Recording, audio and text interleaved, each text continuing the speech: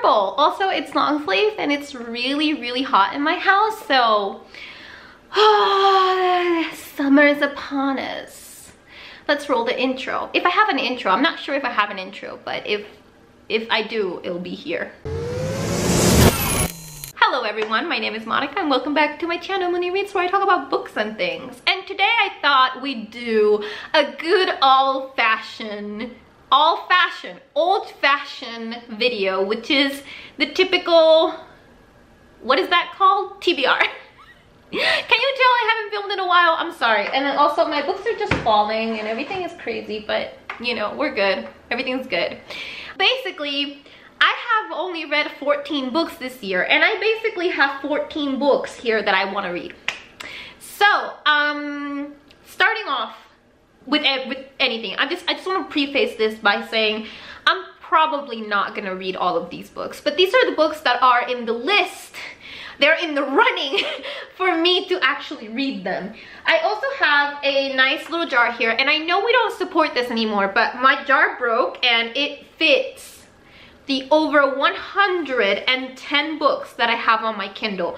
So I want to get my Kindle reading list down, because if you don't know, I consider myself a book collector and not necessarily, like, I consider myself a book reader. I of course read books, but I like reading books in ebook format, and then from there I like getting them in physical if I like them only, usually because Kindle books are much cheaper, and also I like the experience of reading in my Kindle. Basically, like, why am I explaining this? I'll make a whole video about it if you want. But I have noticed that because of all the wonderful deals that they do in the Kindle store, I have acquired quite a few books, and I want to get through them and see if I like them. First of all, I want to get to the fact that there are some books here that I've already started but that I haven't finished. I'm going to start with The Marrow Thieves by Cherry DeMaline. I'm sorry if that's not the name. This book is really short, and technically I could finish it in a day, but I will be honest and say that I wasn't really enjoying this. But I really don't think I gave it a fair chance, so I want to try to finish this in the month of... What month are we in? July. In the month of July. It's a really quick book, and I think that if I'm already 50 pages in, so I have 150 pages left, which used to be the amount that I would read normally before bed. We don't do that anymore.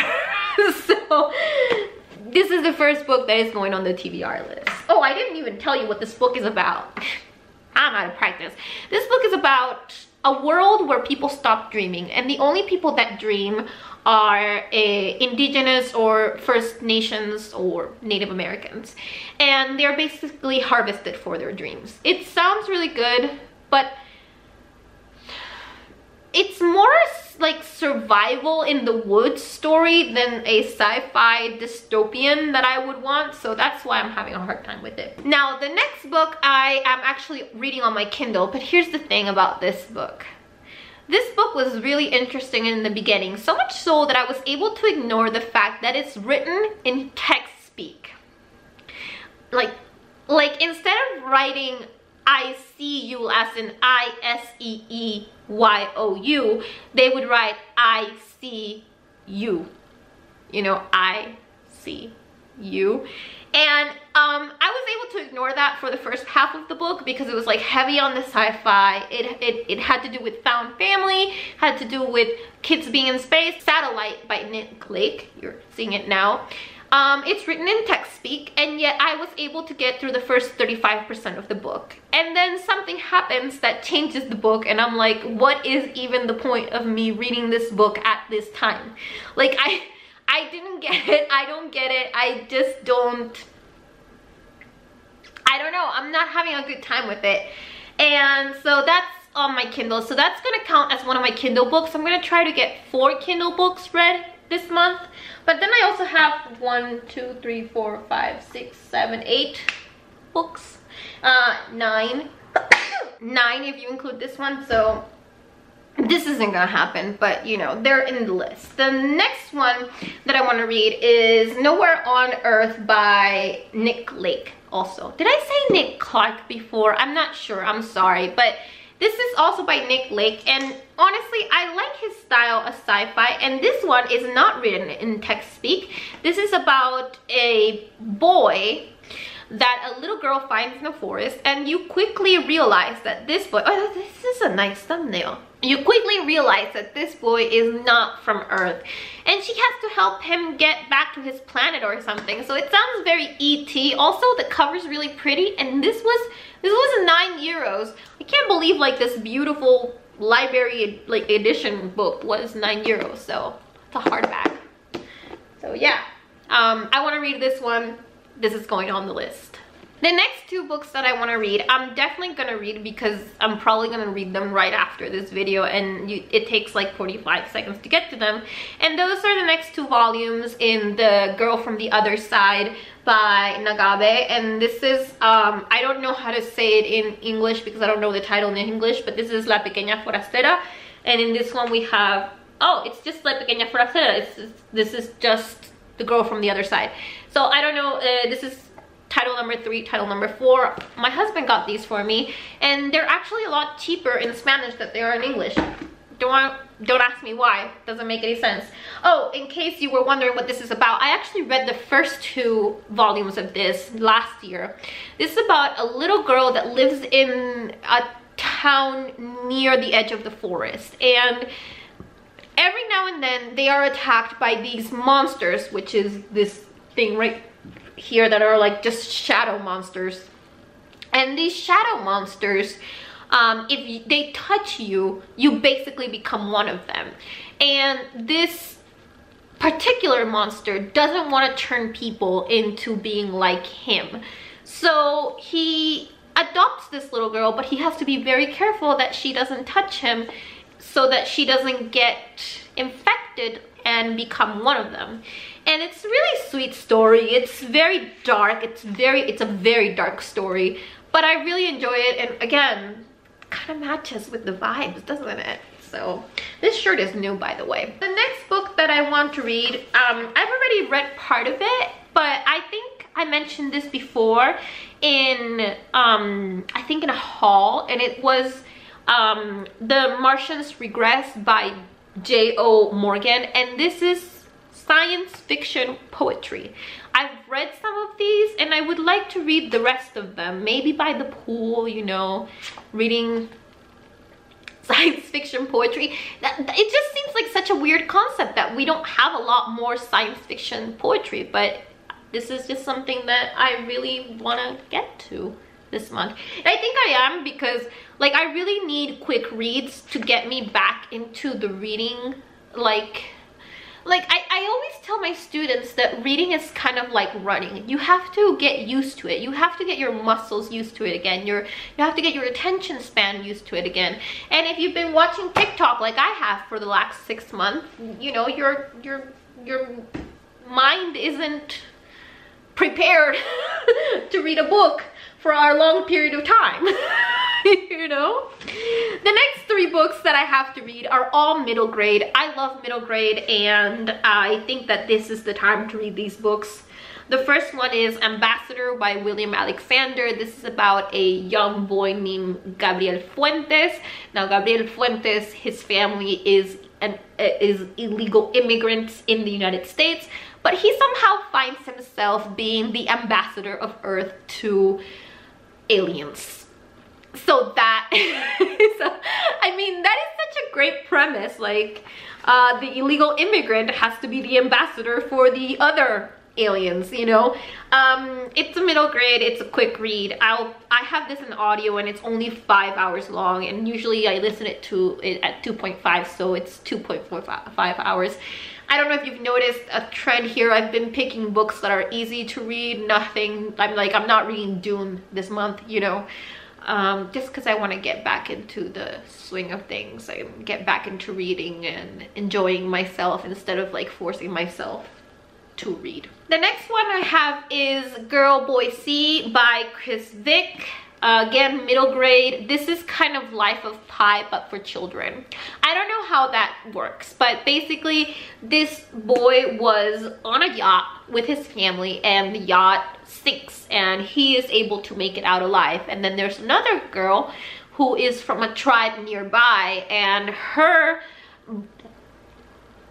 boat, I guess, sinks too. It's not a yacht, it's a boat, but it sinks too, and they find themselves trying to survive in the ocean. And I think that that's like such a cool story, and honestly it's so hot that I feel like this is a good time to read this. Like, I bought this in the winter, and it just, no, I didn't. I bought this last summer, but for those of you that have been around for a while, I had a really horrible time last summer. Last year has been horrible, but I just didn't read it last year, and I think that now with the heat, and we're getting a pool in my apartment complex, so I think this will be another cool pool read. I love pool reads. And the last middle grade that I have is The Magnificent Monsters of Cedar Street by Lauren Oliver.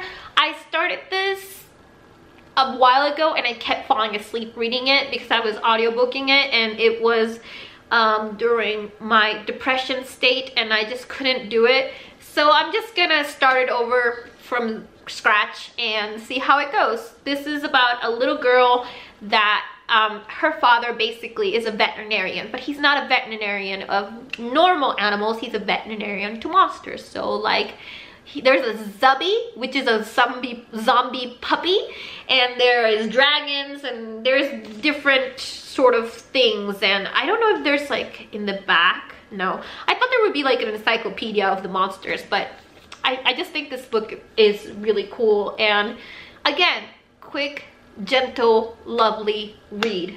So there's that. Another book, and this is like I have two books that are like, I am scared to read them, but at the same time I think that I could read them this month, and that is, the first is The Galaxy and the Ground Within by Becky Chambers. I own this in audiobook because I'm waiting for this cover in paperback to be released.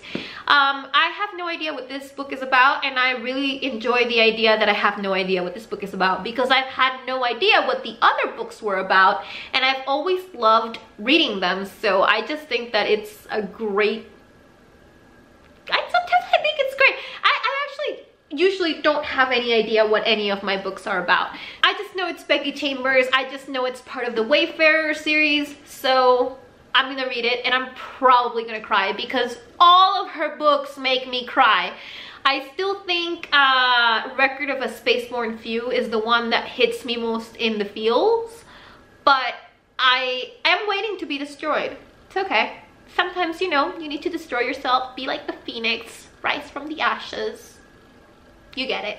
And one that I'm looking to read, if you saw my mid-year check-in tag, one that I'm looking to read in like a weekend. Like I'm looking for like a weekend where I can just read this book cover to cover non-stop, and that is The Midnight Library by Matt Haig.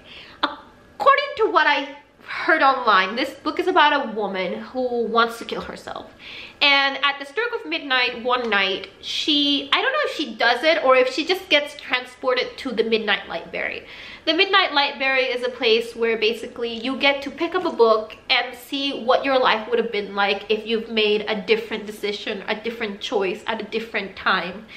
And I just think that and I've heard that it's really uplifting, and boy do I need uplifting books right now. So there's that. Those are like the books that I'm probably going to attempt to read. And now as I said, I'm reading Satellite by Nate Lake on my Kindle, and now I'm gonna take out 3 more books to read. Oh, I have them right here. I'm kind of nervous, so let's see what we have. Articulated Restraint. I have no idea what this book is about. I saw the cover and I thought it was sci-fi-ish, and I bought it, so I know nothing. Here it is. If you know anything about this book or any of these books, let me know. Just don't spoil anything, please. The next one is The New Moon's Arms.